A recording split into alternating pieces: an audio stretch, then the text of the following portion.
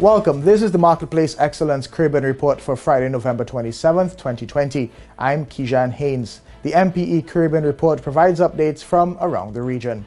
A few weeks ago, we highlighted the appointment of U.S. Virgin Islander Dr. Marcella Nunes-Smith as co-chair of the Biden-Harris Transition COVID-19 Task Force. We spoke with her exclusively this week about her advice about the holiday season during the COVID-19 pandemic. We're a social people, and we're asking for us to do different than many of us have grown up and have known. And it is sacrifice. I'm not going to pretend like it's not, to say with the holidays coming, keep social distance. For Thanksgiving in my house, just the folks who live here, we're not hosting the Thanksgiving. I know some people are doing different things. You can have the Zoom.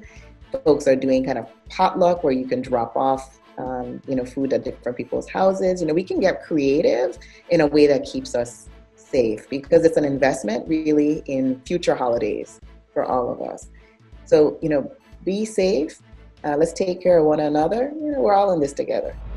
And we will feature more of Dr. Nunes-Smith in upcoming editions of Caribbean Report.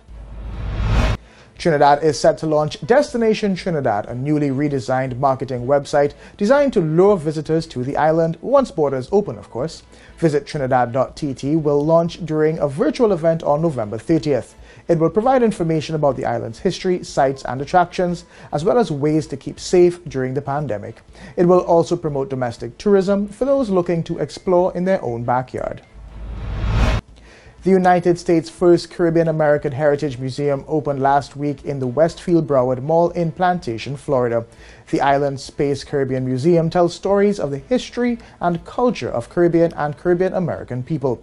The museum will also facilitate meetings, events, and other educational programs. It's free to the public through the end of January 2021. And for the cricket fans out there, the West Indies men's team bowled off in the first of 3 T20 matches in New Zealand today. The tour runs from November 27th to December 15th. After the 3 T20 matches, there will be 2 test matches played. Both the men's and women's team will sport the new maroon and yellow Castor T20I kit for all T20 internationals for the 2021 season. Virgin Islander Jabari Carrington, Jarman, has dropped a new single that features reggae legend Calvin George Scott, also known as Coco T. The song promotes positivity and encourages self-confidence despite the circumstances and challenges that life presents. We leave you with "We Up, Never Down." Wicked people in the street with them killing every day. Innocent blood I sight them spilling. Tell I man if you are willing to help Coco T and Jarman start this Gideon. Oh, yeah. From the VI to the bank of the River Nile, every day Babylon I get the pick they them spoil. Right now I and I ready to start up the Gideon and march out to Babylon. Ready when you're ready now. Go tell them we up, never down. Good vibes staying around. Tell them we up, never down. I and I never ever wear a frown.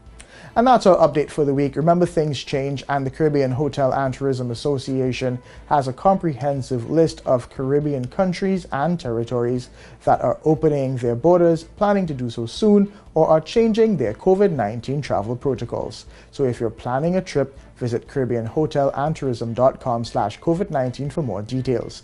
We wish you an enjoyable weekend, and please wash your hands, maintain physical distancing, wear a mask, and stay well. I'm Kijan Haynes, and this has been the Marketplace Excellence Caribbean Report.